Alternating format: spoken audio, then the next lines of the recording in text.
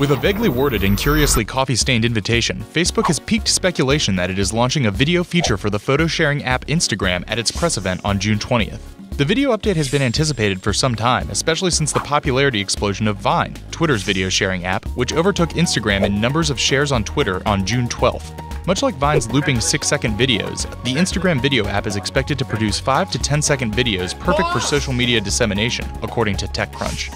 But is the world really ready for washed-out filtered videos of brunches and the rise of the video selfie?